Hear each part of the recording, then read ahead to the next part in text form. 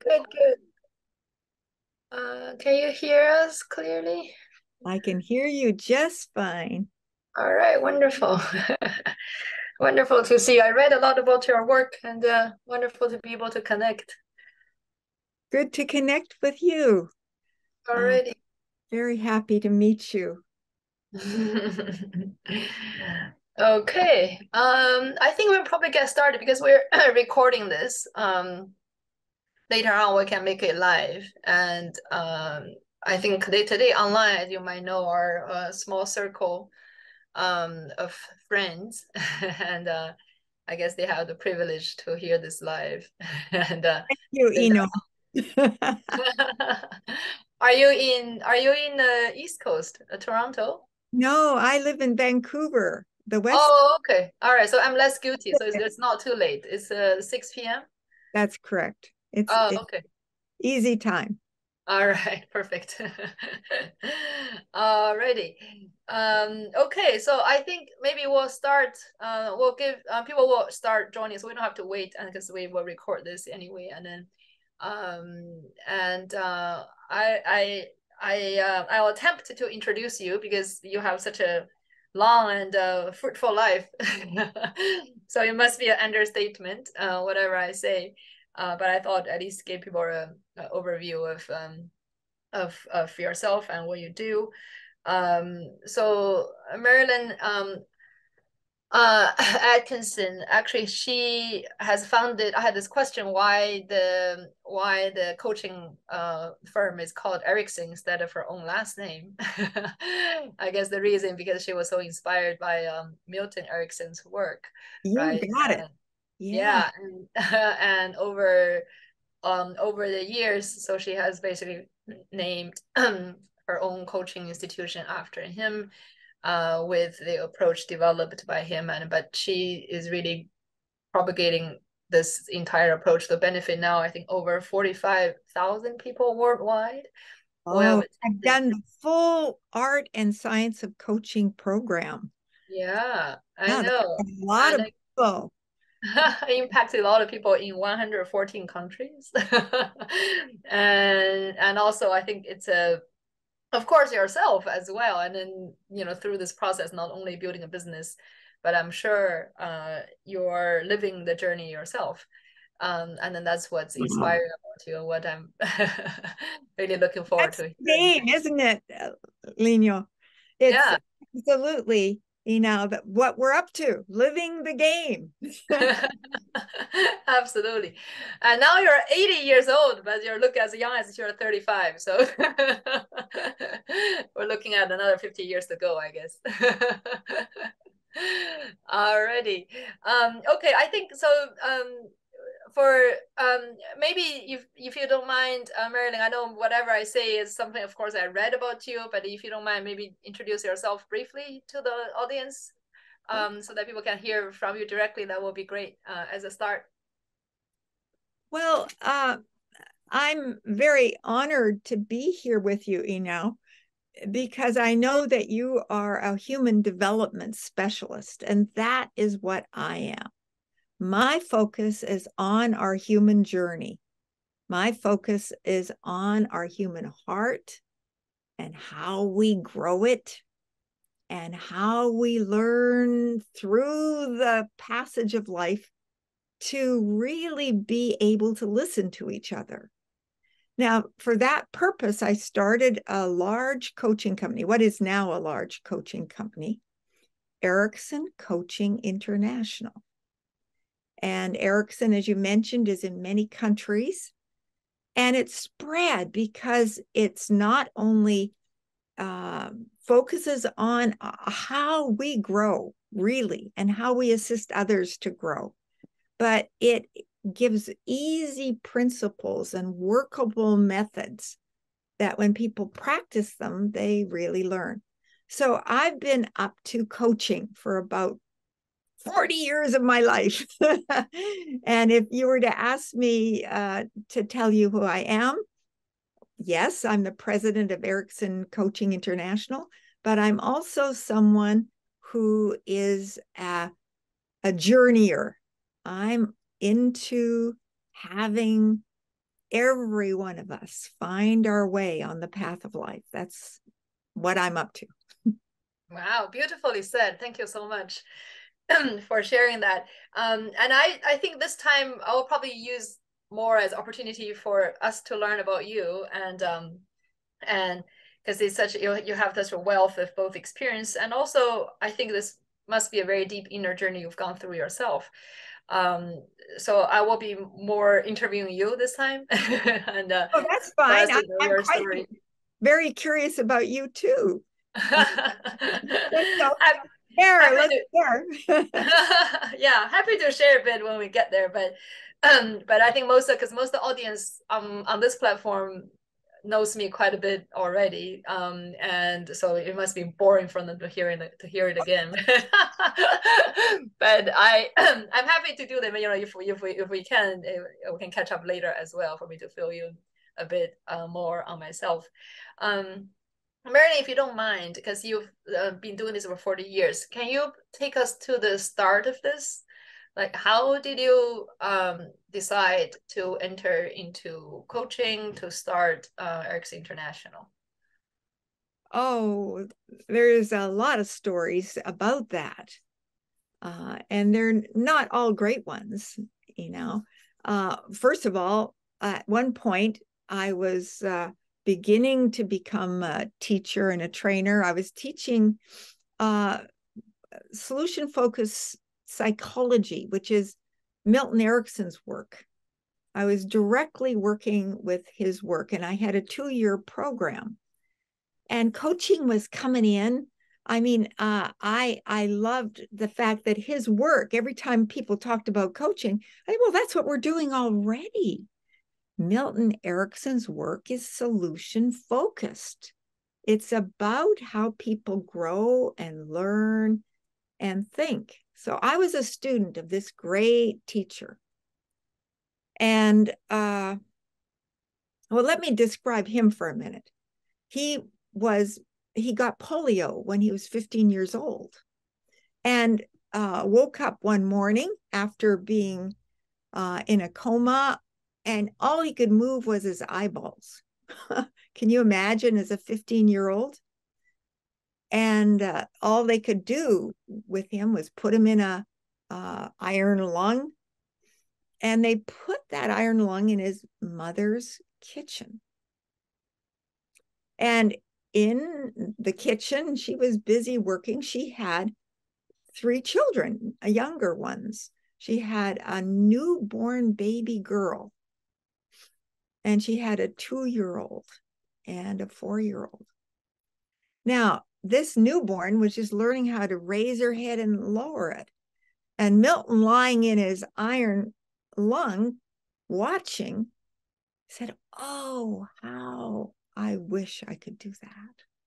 Just raise my head and lower it." And as he thought about it, he imagined himself doing it. And guess what? He got a little movement. And that got him inspired. So from that point on, he not only watched his baby sister, he imagined himself doing exactly what she did.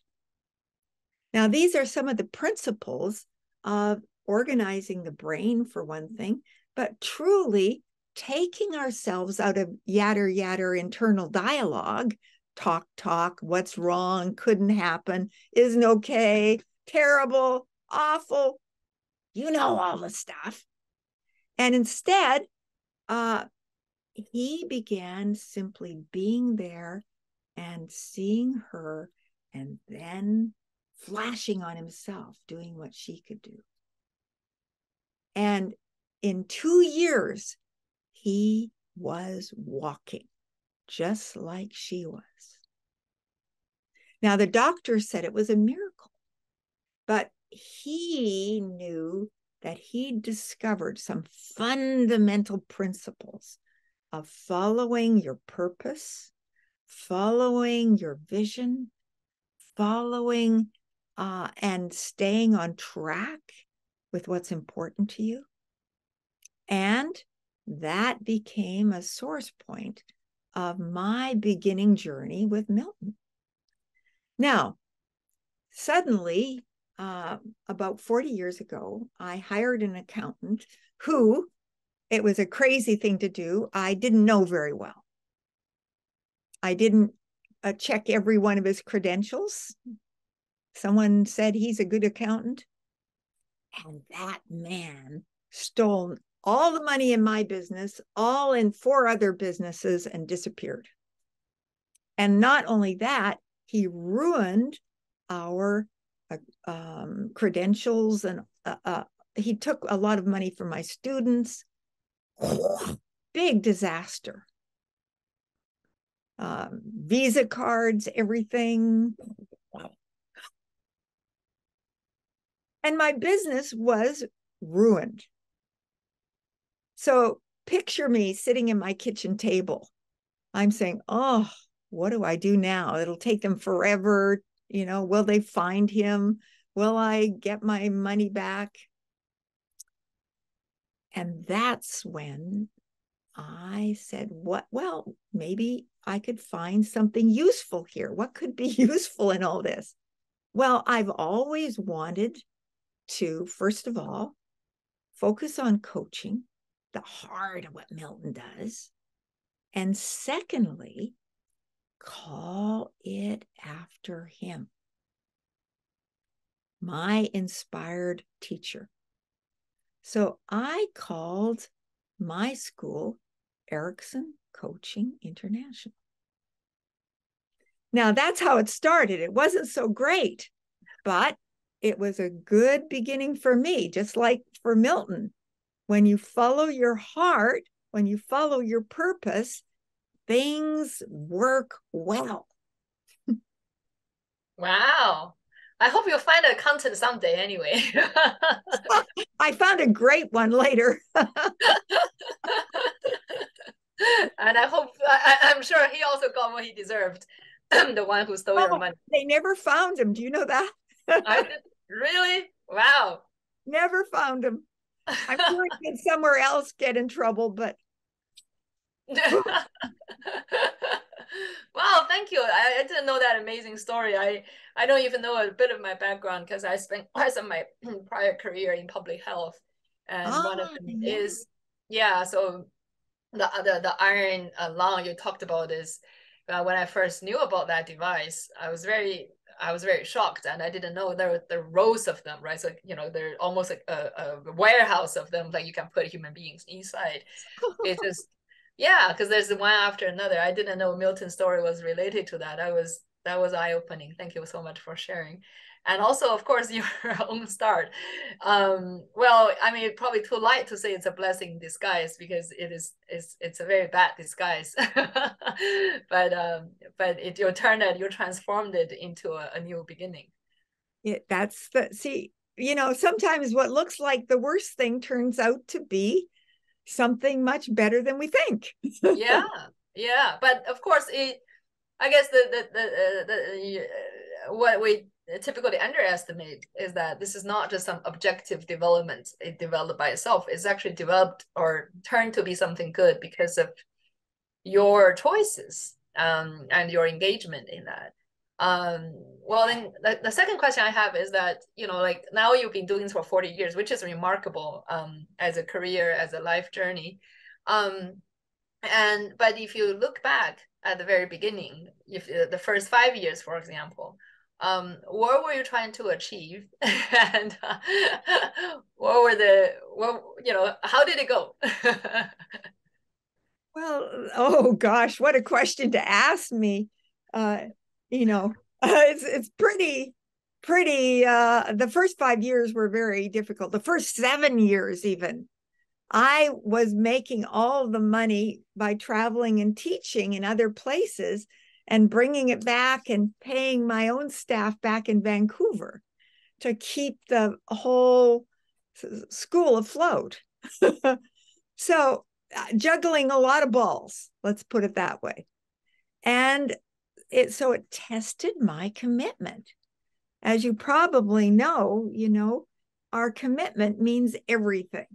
Whatever we put our attention on, we get more of. And if we say, okay, I will stay with this another year and make it work, that's a declaration. Our declarations have great power. They have great resonance in our being.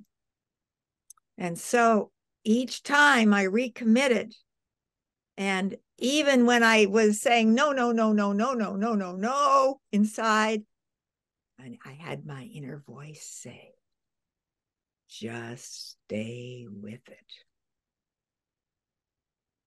And with other people, the truth was I was afraid that we wouldn't make it because we couldn't. I was earning all the money myself. And we weren't yet really started in North America because we hadn't yet learned about how to work with the internet properly. My husband had to discover a whole lot more about marketing. And so my principle, you probably know the Gandhi principle, be the change you want to see in the world. So I kept envisioning what a big difference this work could make in the world. And yes, things started to blossom just like a lotus. From mud to lotus. Thank you. And then for that commitment or the declaration you've made, and you mentioned about we're afraid and then all those inner voices we have. I think that's probably the eternal in the eternal internal battle like we face. There's a lot. Yeah, it was interesting because now it's almost a month ago I got to interview Mingyur Rinpoche. So he's dubbed as the happiest man on earth. So he's a teacher, a Tibetan Buddhist teacher from I Nepal. know. Yeah, and of course he has this. He always in his teaching he talk about this monkey mind, like we all always have a monkey mind and jump around and with all the noises and questions and that basically are in the way of your commitment or declaration. Since you talked about it, how do you deal with your monkey mind? Oh, well, I actually spend a lot of time in my courses showing people how to deal with that. I use a little story to explain how I dealt with it. I used to travel a great deal around the world. In fact, until recently, until COVID, I still did. And in the early days, I would sometimes be teaching in Russia.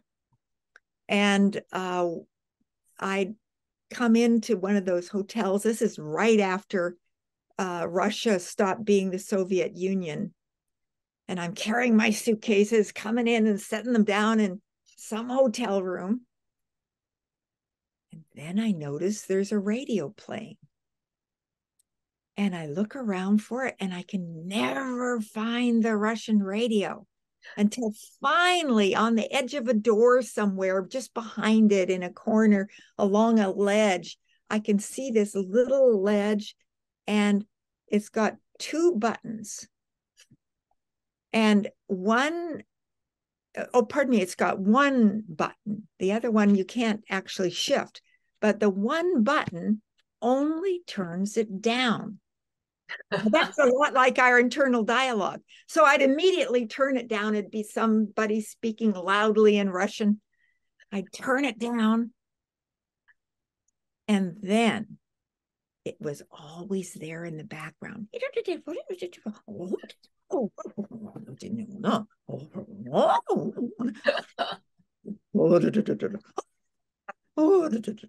And on it would go. And then they'd finally turn it off. They'd play the anthem and turn it off.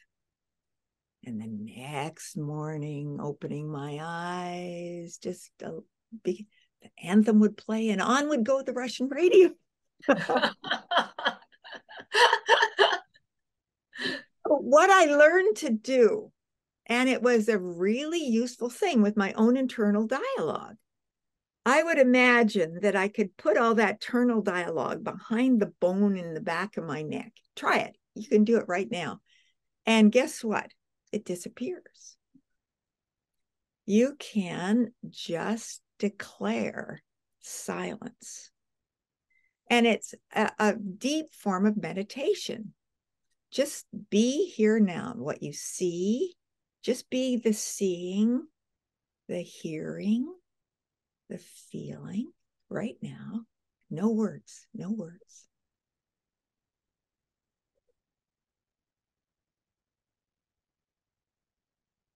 And notice you wake up, don't you?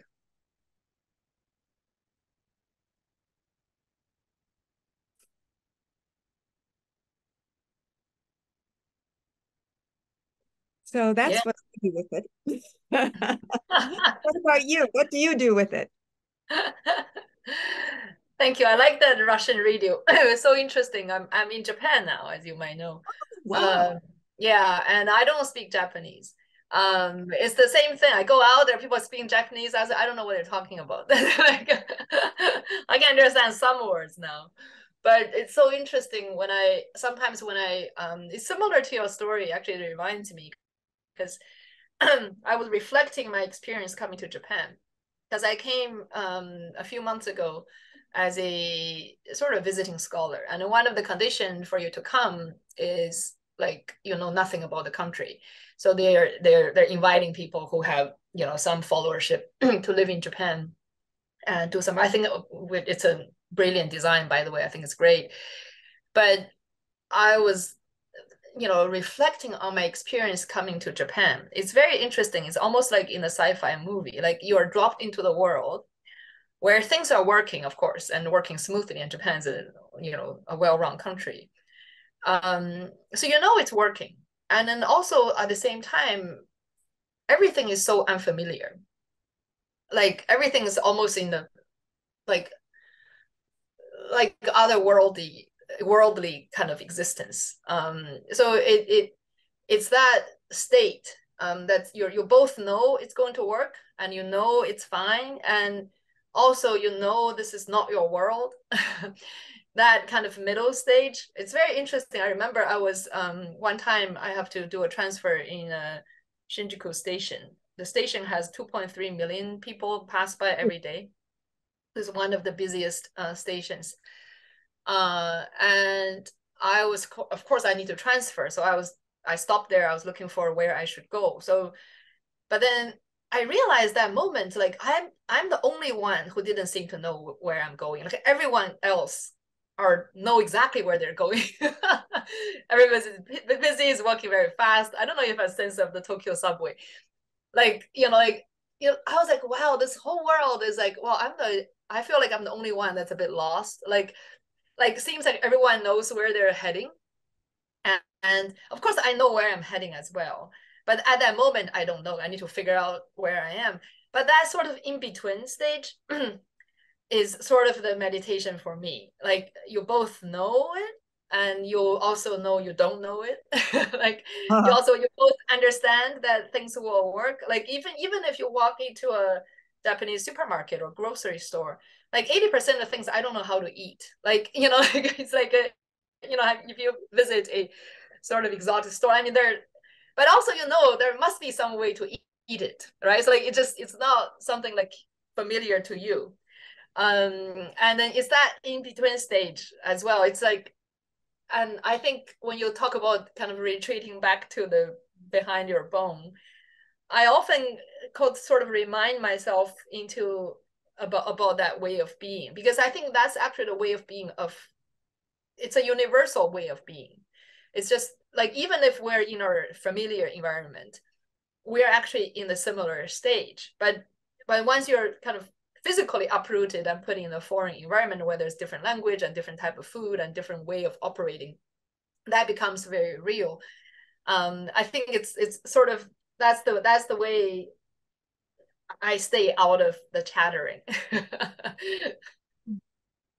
It's a great method because, in fact, you become the process of exploring Yeah, rather than all the commentary about it. You're just in the process. Your yeah, curiosity. You become the Yeah. curiosity. You become the eyes and the ears Right. and the feeling. Yeah, indeed. And I remind myself like this is the curiosity we should have about life. But oftentimes when you're in a familiar environment, you kind of dropped it, right? So like I know exactly where this train is going. I know like, you know, those are two trees, you know, outside the door. And you lose interest in them. This is okay, fine. And when you're in a different environment, suddenly the trees are interesting because okay, the trees shouldn't show up here. Like so like, but that we kind of lose that sense of I like your word. We kind of like lose the sense of curiosity when we are in a certain state for, you know, or we're kind of numbing ourselves, I think. So like that sense of Now you're onto it here. Because in fact, have you ever, been just out in an ordinary day, maybe just going for a walk in a neighborhood you know really well, and you just wake up? Suddenly, everything looks like it might look in Japan. You see the tree is the essence of tree, and that flower is the most beautiful flower being itself. Yeah, you're nodding. I know you know this. Everyone here knows it. We all know it. That experience of, woo, there's a lot more to pay attention to when we just leave the internal dialogue, be the eyes that are seeing, be the seeing itself and the hearing itself and the feeling itself. Whew. I know, isn't it? That's the wonder of life. We are Oh, yeah, we're all too often put aside because we're too busy. All right, wonderful. Thank you so much for that insight. So we talked about our first 7 years, right? And then can you share with us like a bit what's your next milestone? Like you could both be external milestone or internal milestone when you're building your business. Like from the first chapter, you're keeping the company afloat. I see. What's after we got going? Yeah. Oh, wow. Well, that's an interesting question, because if we were to look at the game of life, as soon as you get something going and you get attached to it, and you get committed to it, then of course this happens and that happens and everything hooks you and you get caught by this drama or that situation. So we're tested. I got tested a lot. I started opening Ericksons in different countries. And sometimes it was easy. Sometimes it was wonderful. It was ice cream. It was terrific. And then sometimes there would be, I'd be invited to teach in a university in Europe or in someplace. And I was told, okay, you got to bribe the president. You got to give him $5,000 because this, you know what I mean? People have lots and lots of ethical issues in the world. So the question becomes, how do we stay in our truth?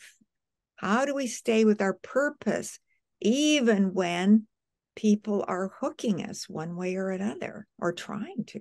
How many of you have faced that, everybody? So you are committed, but as soon as you're committed to something, then you get tested. That's what happened to me. And also, it became a matter of, how do I juggle so many balls? What is really worth my time and energy? And the further I looked at that, the further I realized that I had to go right to the essence of Milton Erickson's work with coaching and his ability to truly inspire people quickly. So I started working with ways that we can wake up quickly in this world. That's been my focus. We don't have a lot of time in the 21st century. We can't sit in a cave like a lot of our Tibetan Buddhist teachers could. It's a very complex world we live in. And we need to wake up, show up, be here, and still be on track with being fully human. So you were tested ethically, and I suppose that, of course, make you review your purpose and intention more deeply, because that's where the testing are for. And also at the same time, you were saying, how do I basically improve the way you serve people, right? And then getting people wake up quickly. This is where the internal dialogue comes in. Right. And this is where, in fact, it gets really hard. I mean, I didn't always succeed at this either. Sometimes I got knocked right off my surfboard, so to speak. Yeah. Yeah. And then so when you talk about, sorry, go ahead. You go ahead. Oh yeah. No, I was saying when you talk about wake up quickly, I'm sure that got people interested. So what are the ways for people to wake up quickly? Oh, well, that's where I became very committed to the Erickson principles. See, the most important principle, as far as I'm concerned, in the world is to realize, as Milton said, that you are okay. And even when you think you're not okay, you're okay. And that whole process of being not okay is just a way you're learning to balance on the surfboard of life. And soon you'll come through it. So the first principle is noticing that, we are the light, even when we're in the dark. That the light and the dark are all part of being in the light. And that, in fact, we are okay. And we have resources. So the biggest resource is learning. And this is where coaching is so valuable, because what people learn with a really good coach and with a really good coaching program is how to ask inner questions in such a way that you get in touch with your own deeper knowledge, your own inner intuition, and you start to trust yourself. Is that a little bit like your experience? See, this is why being tested is so valuable. Don't think, oh, I wish it would go away and things would work out fine again. What's wrong with all this? Why shouldn't I get, the easy trip? Oh, none of us get the easy trip. So we just need to know when we're challenged that we're okay anyway. And this is part of it. I know that's empowering. That's the first thing I say as well to my workshop participants. I think number one is that you have everything you need to live a wealthy, successful life. It's the same thing. Like we have everything we need, but the sort of years of either education or upbringing somehow planted this idea that we are deficient. Yeah, we don't have all we need. We don't look beautiful enough. We're not smart enough. We're not lucky enough, or we don't have this capacity, that capacity, and our character has some problems that we could be more open. Like, so basically that's kind of all like years of chantering, right? It's like this is the information, the quality of information we're immersed in. So there's a deep sense of deficiency. So that's why when you say you are okay, or what I'm trying to say as well, it is have to keep reminding ourselves that's the more the universal truth. And when we have this belief, and sometimes this is also interesting. I don't know about your education background, maybe we should get to that, but especially when this generation of Chinese growing up in China, there was this deep preference for science and logic, and then therefore if you just say you got to believe it, people don't believe it. They will say, hey, yeah, like, you have to show me 10 evidences why I have to believe it. So like the whole thing about belief, or let alone faith is a dirty word. So we kind of do away with the most fundamental things, and we actually dismiss them. We're saying, like, you just come out and say there's faith or belief.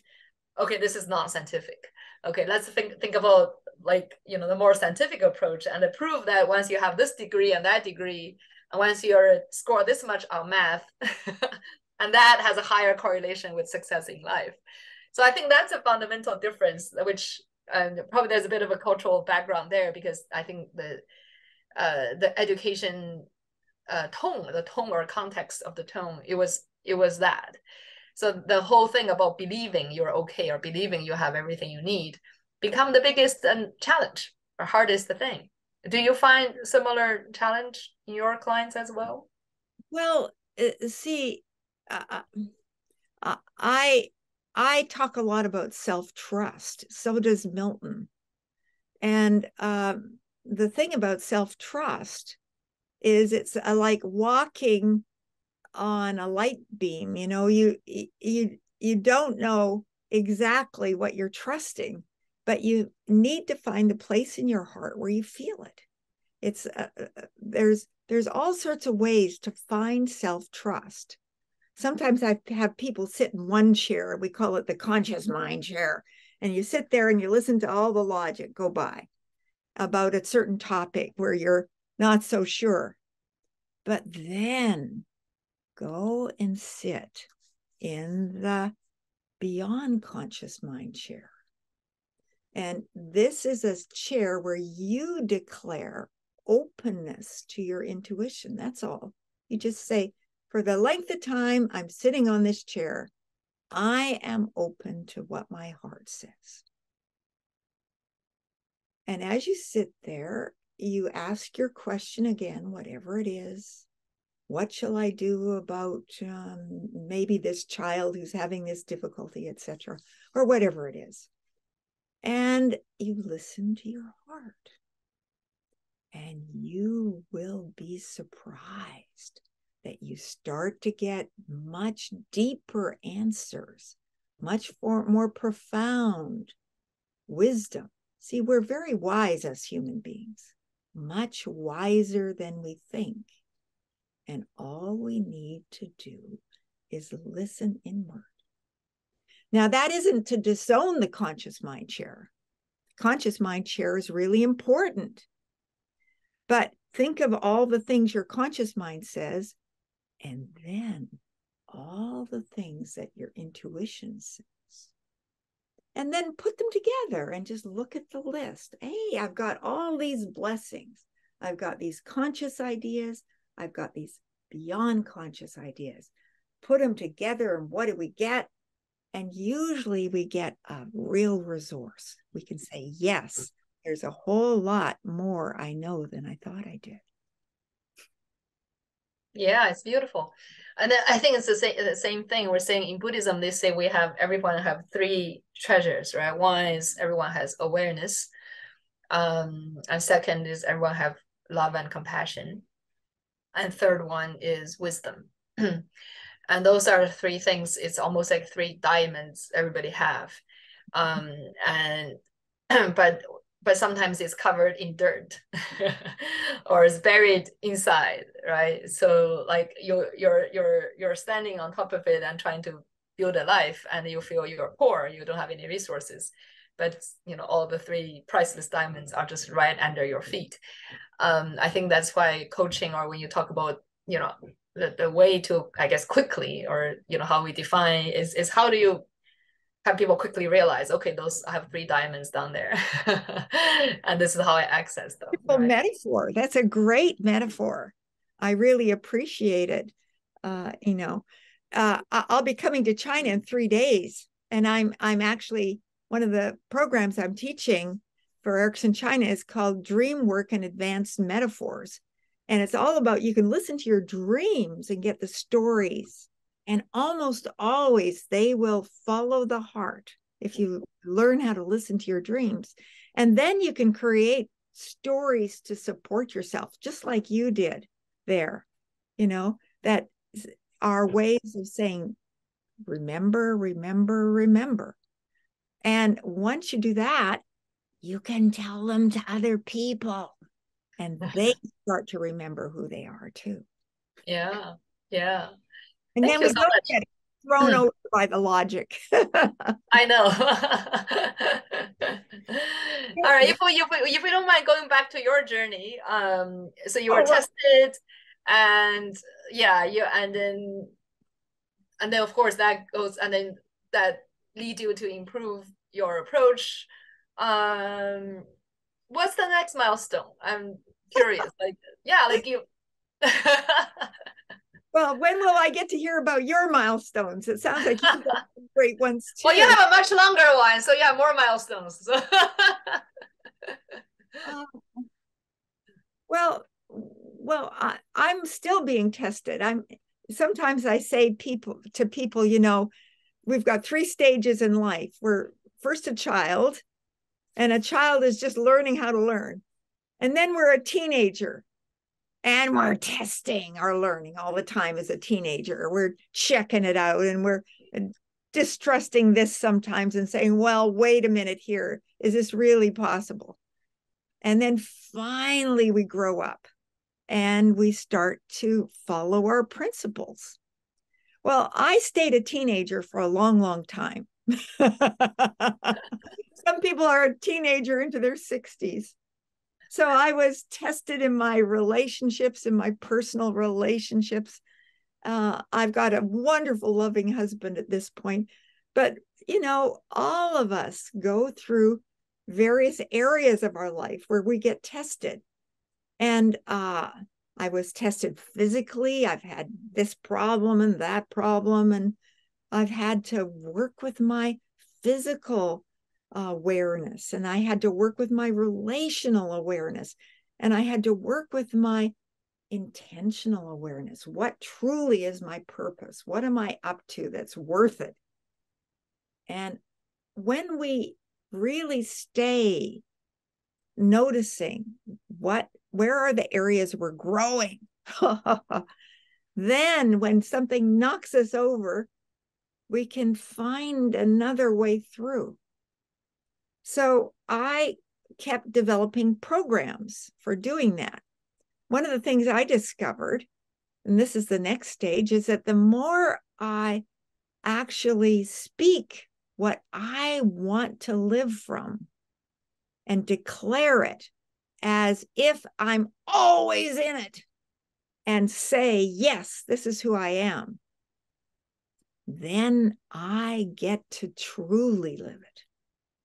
So this is a deep principle. Milton Erickson spoke it. He said, pretend anything and you can master it. Pretend anything and you can master it. So don't just believe the internal dialogue. Just say what you want to be your life. Declare that is your life. So you are okay. You have resources. When you declare that to yourself, you find them. So I could go through all the ups and downs and ins and outs of Erickson. It's been a great journey, though. Gradually, more partners, more people, more commitment. But Marilyn keeps opening her mouth and talking and talking. And that's how I have learned. Mm. Studying brain science, and I learned a whole lot about that. Just discovering what brain scientists have discovered about how people truly are okay. I've been studying the nature of physics, of the universe. I've been very, very interested in the nature of the whole galaxies and the universe itself, and the black holes, and the huge holographic principle that we live inside of. And I have discovered that everything matches everything else. And so the more I discover this, the more I trust. And the more I trust, the easier it becomes. So gradually, I've been going beyond my own cynicism. It's like riding on a roller coaster. Go up and then down and up and down. And then you commit to the whole ride. Yeah. Oh, there are so many diamonds or jewels in what you just shared. When you talk about pretend anything and you can master it, it's very similar. So something I was sharing recently about wealth, because it's especially for women. You know, we especially in Asia, I think people don't want to talk about money, talk about wealth. And one of the most important thing I learned myself is the same, is you think, I call it, you think from it rather than you think of it. I think similar to what you're saying. So I think of it, oh, I know my neighbor who make that much money. I'll think of the money they make or think of the life they have.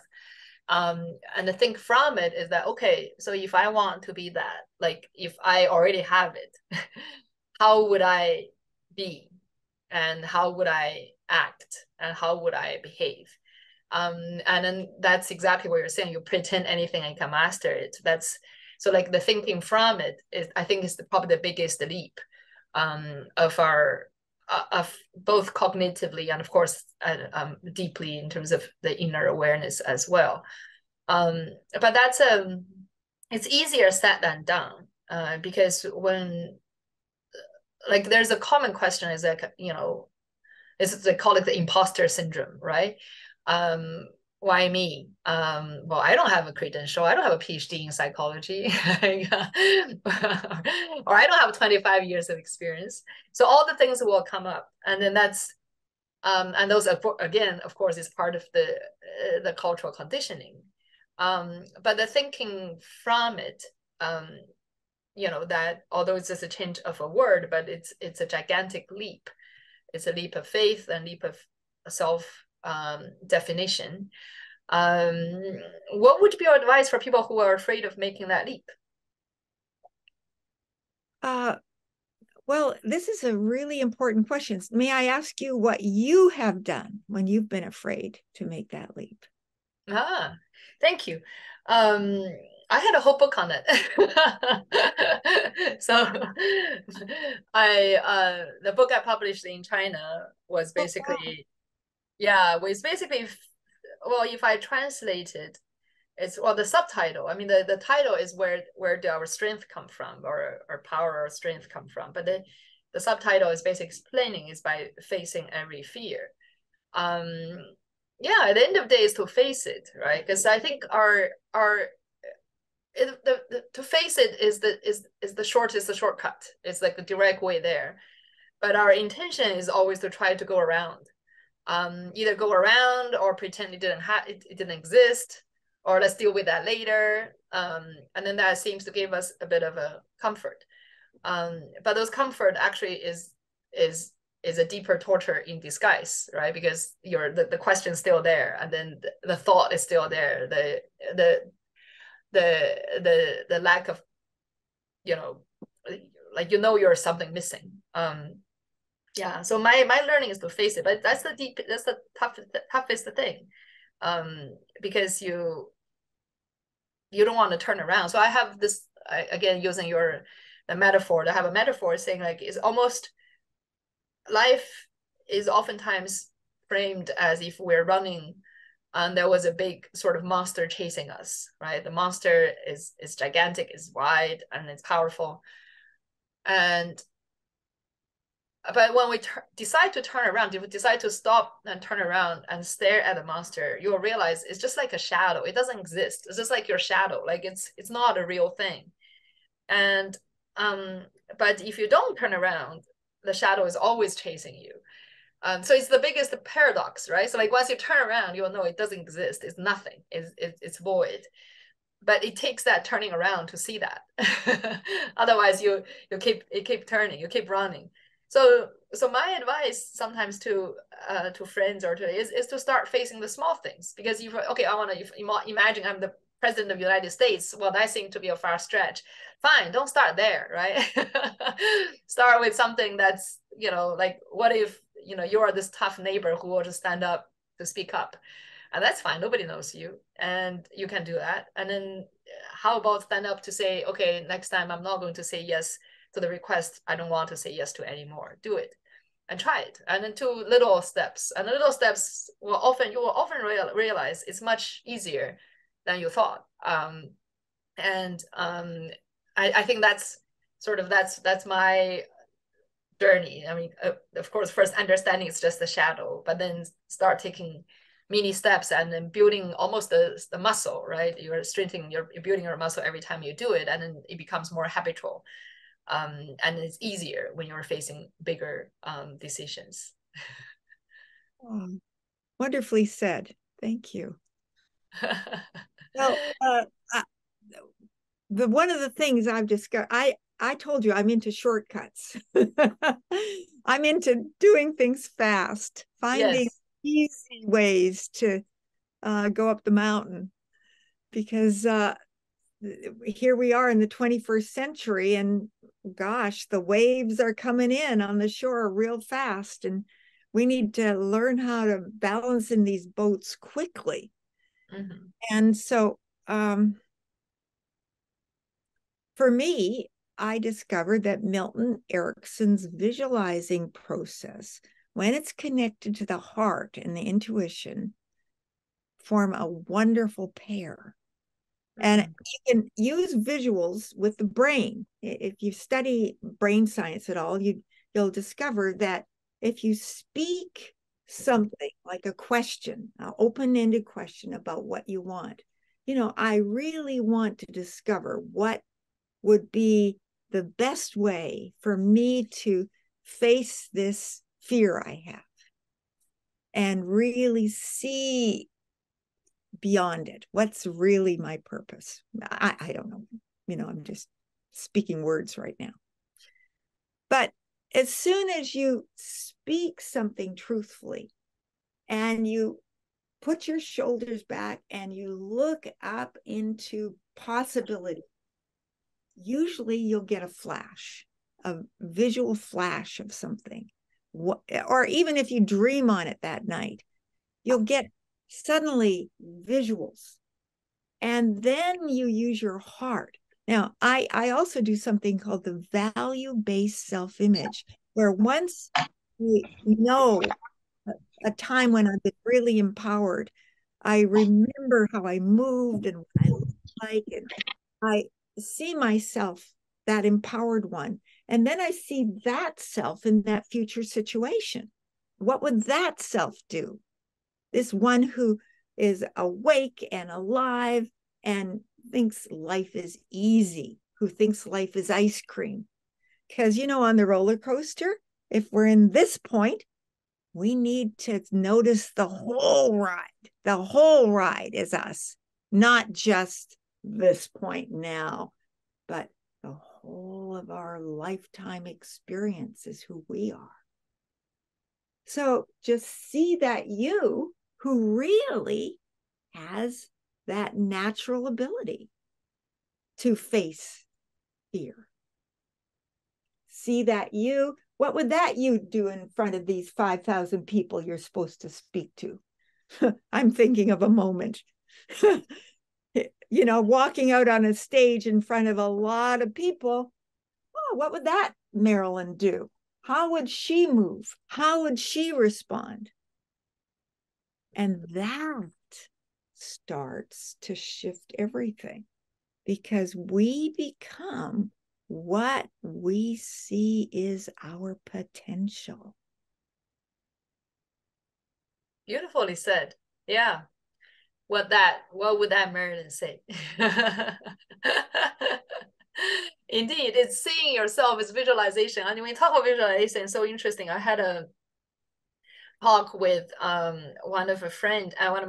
She's her son was a figure skater and was quite accomplished. And then, but he had a pretty disastrous moment, and he had injuries, and so he fight a lot to come out of depression and reappear on the ice rink. And he almost said exactly the same. So he said the whole process is about visualizing. Like, you know, instead of thinking, okay, will my knee be okay? How will this hurt? It's about just visualizing you on the ice rink again. How you do that? It's you, and you know, you're the one in the hospital bed is you. The one you visualize on the ice rink is you as well. And then that visualization is the one that actually deeply connects, and also empowers the real you. And then, and I think that's especially touching, because when you're doing something like figure skating, is that I'm sure you, of course, you use your brain, but your moves are not controlled by your brain. It's not like, you know, 1, 2, 3, and then 4. It's a flow, right? So the flow is a higher stage of how the brain is functioning. And then that's where that visualization comes in, and so beautiful. And you see miracles being made through that, which is exactly the same as what you just shared.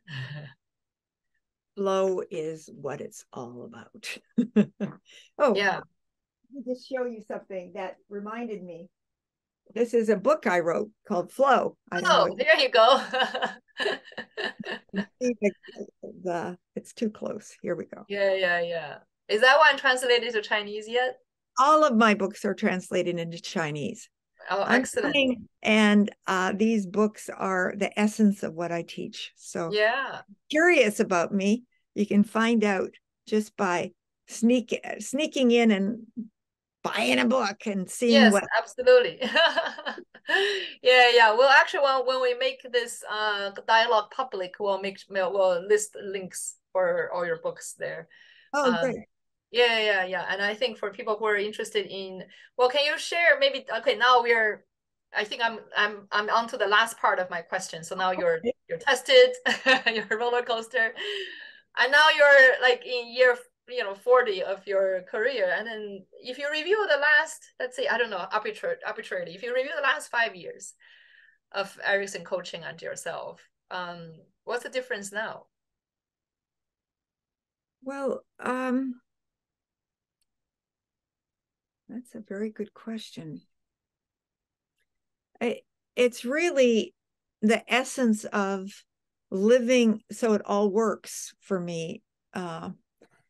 It's important, because I believe the secret to happiness is not doing what you like to do. It's liking what you're called to do. And so actually, things have not gotten lighter or easier. It's not like now, just fanfare and celebration. It's the opposite. I've got lots to do, and I'm still doing it. And I find that the more I'm able, and it's the ability that I have to build, it's not easy all the time, but the more I'm able to actually deliver what needs to be said to the people who are asking for something to twig their real commitment. I think this is you too, from what I hear. As soon as they get, she touched the heart, that was important, that comment she made, that picture she created is something that allows me to trust myself. I feel like I'm doing my job. And so I keep asking each day for the ability to keep going and making this happen, and just appreciating that I can.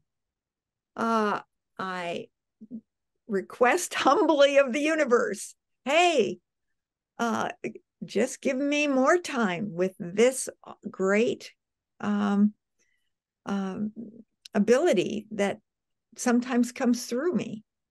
Just give me more time with what people are asking, and then I get to be happy. I get to be very happy with my life. The more we give away, the more we get. And so I look at my day and say, what can I give away today? Because the thing about learning is the more you give it away, the more you get. Exactly. So it's not liking what you is not doing what you like, is liking what you're called to do. Yes. Yeah, wow. That's very profoundly put, indeed. And then it's the same. I also say the same. I think I put it in the opposite. I said, if you want to receive something, you give it first. It's the same thing. Yeah, like we, as you say, when we give, we actually receive a lot. But oftentimes people think, okay, that's just, just sounds right. Okay, this is, sounds very noble. But actually, it's the truth. Well, it's sometimes hard in our relationships, isn't it? You have a Right. with your spouse and you're both sure you're right. And you need to pause and humbly appreciate that you get to live your life with this person. And this is an opportunity for growth. And take some deep breaths and just be grateful that you have this particular roller coaster you're on. And the Yeah. same with our kids. Our kids, what a challenge they are, right? You've got 3 children. I Yeah. was, yeah. Yeah. But when you started your coaching company, how old were your children? uh, I guess they were about 14 and 11. Ah, it's a What? tough time. Hmm. They were still pretty young, but Right. that was when I was still just learning how to teach. I was teaching psychology mostly. And I was also doing psychology. So I was home most of the time. And then it's after that, my son was about 16, 17. I started getting called abroad. I was flying here, flying there. And then it really began. Yeah. So you started when they were a teenager and you started your own journey as a teenager. Well, Building into the my company. journey as a teenager was not happy. I had a very difficult childhood. I was beaten a lot. I ran away from home when I was 15.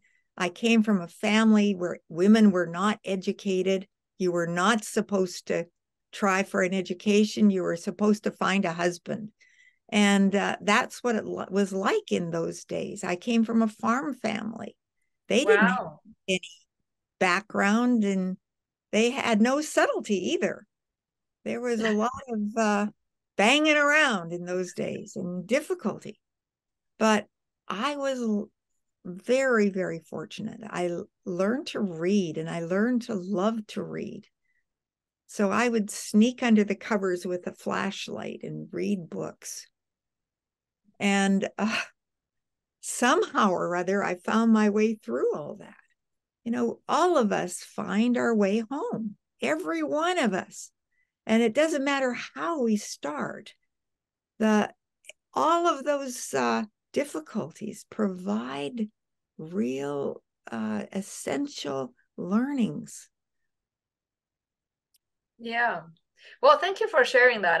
I didn't know about that piece that stretch of your life. And then it must be quite tough because I think that's oftentimes people say that, you spend majority of your adult life trying to heal your childhood.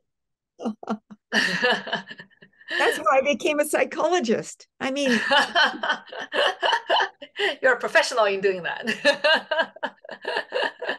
And how did you meet, since we're tracing back a bit, how did you meet Milton Erickson? How did that interface begin?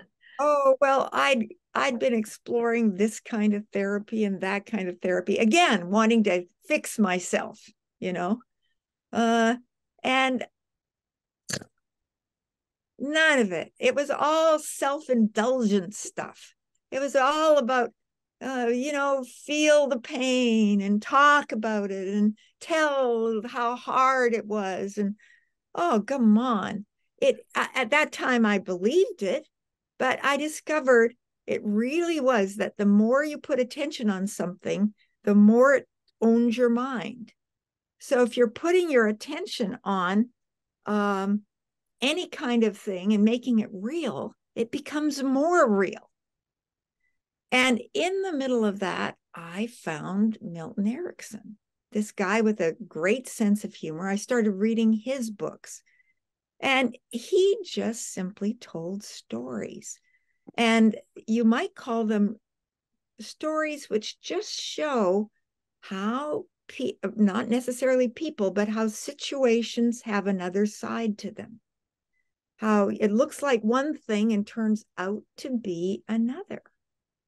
And that you can get a bigger picture, you can get an overview of all that and look at your life from the beginning. You can look at your life from the end. You can look back at this moment. You look beyond this moment.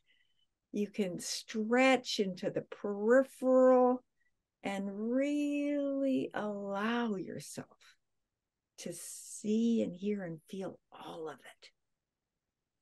Now, that interested me. That was more than I'd ever tried. It's not just getting into the tangle. It was getting out of the net and genuinely appreciating that our life has got a purpose. And whew, lucky me for reading those books.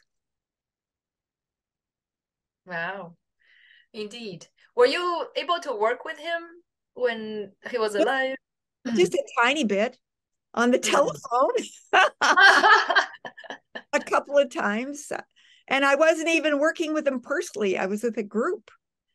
And then when I went down to actually be with him, I was going to a conference. I'd saved my dollars. Remember, I was not a wealthy person, and I was raising children actually on my own. And I went down, I had my tickets bought, and he died that week. I came down and was able to climb the mountain where they threw his ashes and just really honor this great teacher of mine. And with that, really promise, I will do what you have shown me, Milton. I will live the kind of life which allows others to benefit from my being alive. Wow, that's so touching. Well, So I've you done were my best. so you're not able to see him. You haven't met him in person. I And never got to never. look right directly into his eyes. No. Wow. But as you said, that's you've brought his name, his teaching to so many people, and he must know. Well, he kept inspiring me and still does. When Yeah. I have a course called Expanding Emotional Intelligence, and it's all about learning how to be Milton in your life with yourself. Mm. And I'm very honored when I get to teach it. I'll manage this trip to China to teach it, and also this course on dream work, which is really wonderful. Dream work and advanced metaphors. I find telling stories is a great way to remind myself. Yeah. Tell stories at the kitchen table to your kids. This is a good thing, or your Yeah. grandkids for me. How old are your grandkids now? The youngest one is 13, so they're growing up. Yeah. Yeah. But the story was so interesting. What you shared was similar. I wouldn't say. I mean, maybe not exactly the same, but I was very inspired when I read Michael Singer's work. Michael Yeah, Singer. yeah. Yeah, and then I wrote an article about it in Chinese, and very accidentally, then um it was read by one of the publishers, and then so because of that article I wrote, they introduced his book into China and translate to Chinese. I think now they've sold over 200,000 copies, and it was very similar. I always thought that Michael Singer was already dead. I was really ignorant because when I read the book, all the story was like 40 years ago. So I thought, okay, that must be a dead author, right? And then if Michael heard it, please don't forgive me. Temple of the And then universe. and then I was like, wow. And then that was one day I remember I said, I should look him up. Maybe he's not. Like, and of course he's not. He's pretty well. And that was last summer. So I wrote to him. I said, I basically found his contact online, and then it wasn't even him. Like, it was his publishing group that has his email. So I just said, I said, I of course I didn't say I'm happy to find out you're still alive, but that was really what I was thinking. So I said, okay, I played a small role introducing your book to China, and I'm actually now in the States. And that was right at the end of COVID, when traveling was okay again, was a summer of 2022, 21, 2022, I forgot, 21, 22. Anyway, so I said, can I visit? And they said yes. So I went, yeah, and it was I guess similar to what you said, because I never even occurred to me like I could go see him, and I saw him. I did an interview with him, and I was put out. And then interestingly, actually very soon at the end of October, his second book is published. It will be published in China again. And the publisher actually used our interview. So like the interview I did that summer when I visited him in Florida, they actually put that interview into Chinese and used that. It was too long. They were hoping to use it as a preface, but it was too long. So they put it in the back. So that kind of lead to the publishing of the second book, which is coming up in a few days. Wow. I think that's kind of, it's of course, I mean, it's similar. I was like, wow, like, and if you're okay, you want to reach out, and things are usually there. Yeah, but yeah, I guess in a way I'm probably more lucky. I did see him, I got to interview him, but I can't totally connect with the feeling you just shared and then the emotion behind, in a way, a loss, but also that loss enable a much broader giving. Yeah. There's great power in just declaring that you will learn from someone and Yeah, really meaning it, and that you will take what they have offered. Who are your teachers, everyone in this call? Who are your teachers? Take what they offer and be willing to share that, and be willing then to allow through them your own light to shine, because it will. yeah, beautifully said. Thank you so much. I think I know your team has talked about, so Marilyn will have her coaching classes and available as well. I think later on we'll connect with your team to see if there is any way we can help you promote Oh, well, I appreciate that. Yeah, you're welcome to. your And classes. well, Yeah.